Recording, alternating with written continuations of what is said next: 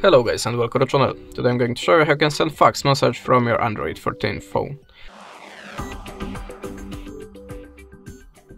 So at the start we have to open the Google Play Store, then tap on the search bar and look for the fax app. Choose one of them. I'm always using the Easy Fax app, so we can launch it now.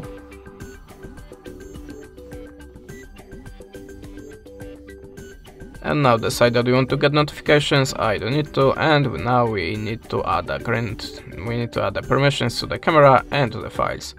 Now click on the plus to choose source of your document. I'm gonna pick something from a gallery, like this image. Of course you can select more than one picture. If you're ready, click import, and now you can add this shape to the document.